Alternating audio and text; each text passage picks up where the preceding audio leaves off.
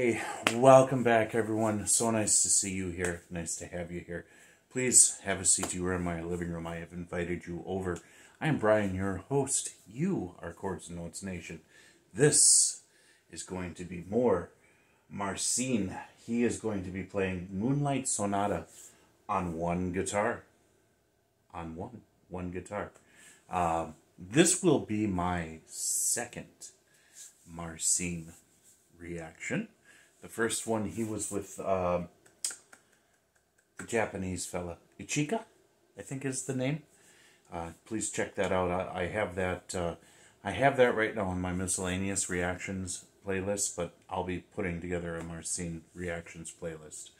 I was very intrigued by both of those players and how they played off of each other is basically what I wanted to say. And I know they have other videos, and I will be getting to those. But as I was sort of perusing his channel, I saw this Moonlight Sonata. I think this is his #1 viewed video, so it, gotta do it. And it's a Beethoven classic. If you don't know this, you probably know the song, but if you don't know just the very basics behind the song, its actual title is the Piano Sonata No. 14 in C sharp minor. It was later on kind of dubbed Moonlight Sonata, written in 1801, and in 1802 he dedicated it to his piano student Giulietta Riccardi. I can't even say her last name. I wouldn't even know how to say it. Apparently, as the story goes, they were lovers, but she was younger than him, and he had no standing as far as like a title or anything, so they were kind of forbidden to be a couple, I guess. But that's just the information that's floating around out there. I don't know. I wasn't there, but whatever. So we're going to see what Marcin does with this, and I'm really interested after seeing that first video on what he can do for me here. And I'll explain all of that later, what I mean by that.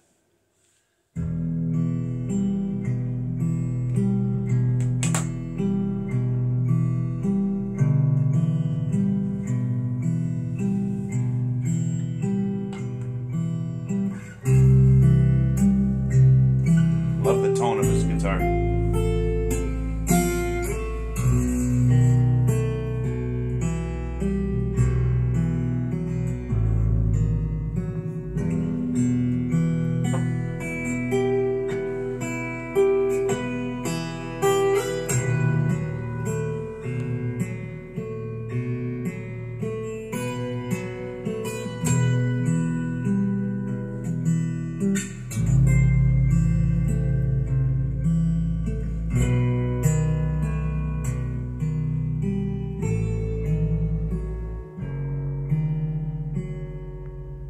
Oh, that's cool.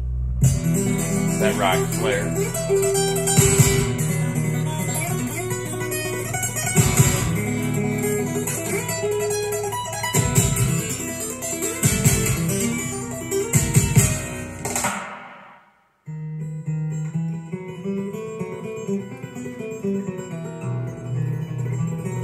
Okay, different jacket, different setting.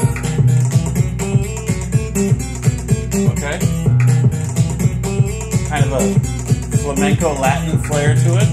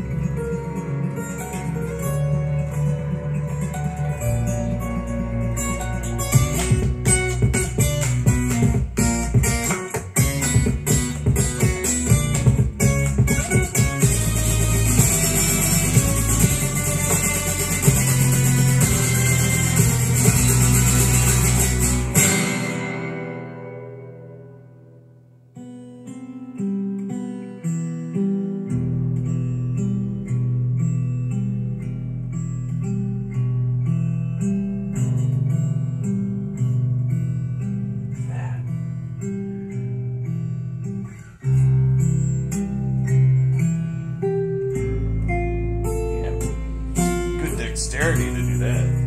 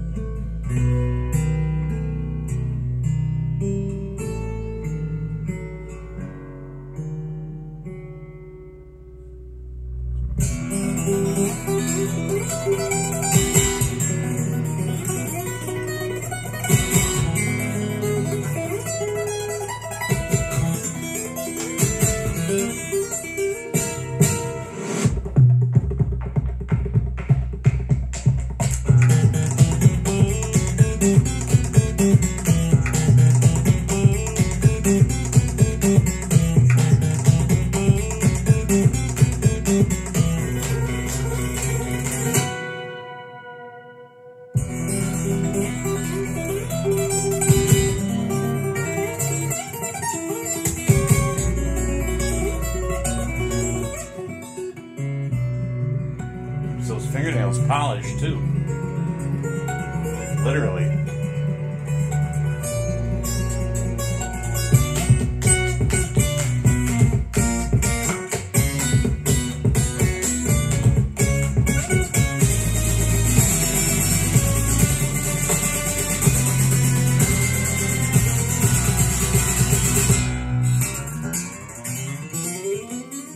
Oh, that is sweet. That was sweet.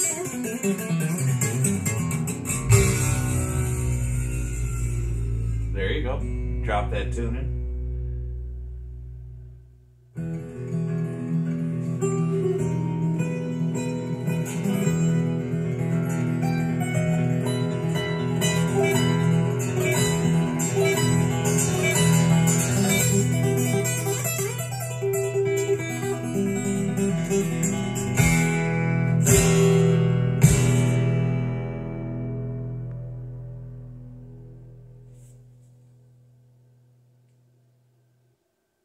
Yeah.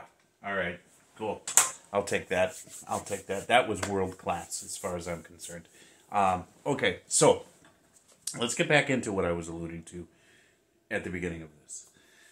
Now, having seen him in, different social media settings, shorts and stuff like that, I always I wasn't sure about him.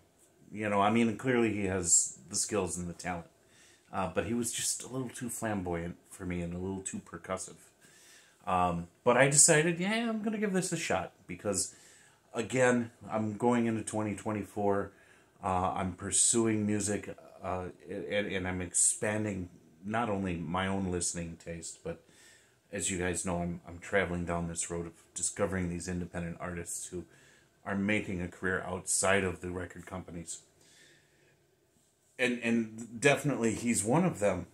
I know he was on, America's Got Talent or something like that. So he's always kind of been in the periphery for me. Now it's time for me to focus and let's figure this out.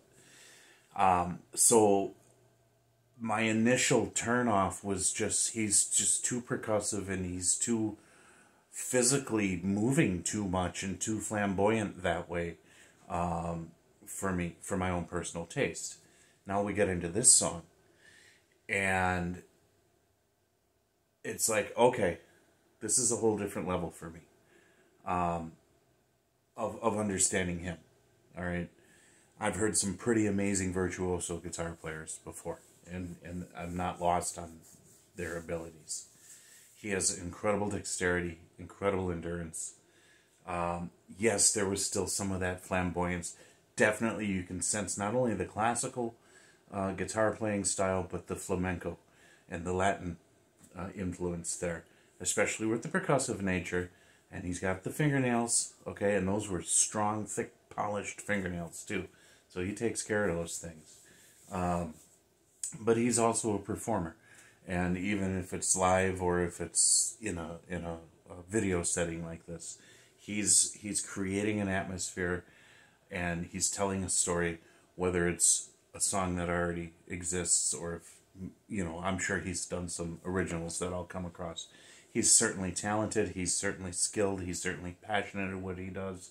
He's very much at the forefront of modern day virtuoso guitar players. Has to be.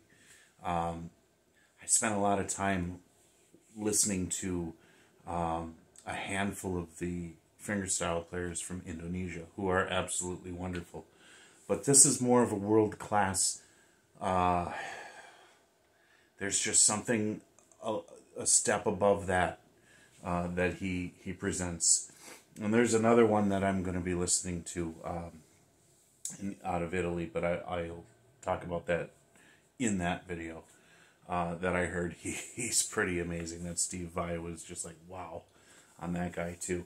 So I think 2024 is going to be a really good year for me to dive back into a passion of mine that has kind of been put on hold because of my career as a truck driver, and get back into discovering what the beauty of this instrument can do. I mean, you're talking about an instrument with your basic guitar has 6 strings that is responsible for expressing the artistic soul of the individual who's playing it. And you have to, if you want to have yourself expressed properly, that instrument will do it, but you need to know what you're doing. And here we have a young man who absolutely just blows the lid off of most guitar players, I would say, today. Because if you look at modern music, how it's been just mangled and destroyed by the corporatocracy of record companies. You still have your virtuoso players out there, Steve Vai, Joe Satriani, Al Di Meola, Yngwie Malmsteen, the list goes on. But they're not going to be around forever. And so we have this new group that's coming up. And it's really nice to hear and feel it being alive. There's another one, there's so many others that I've seen, but there's another one I want to react to.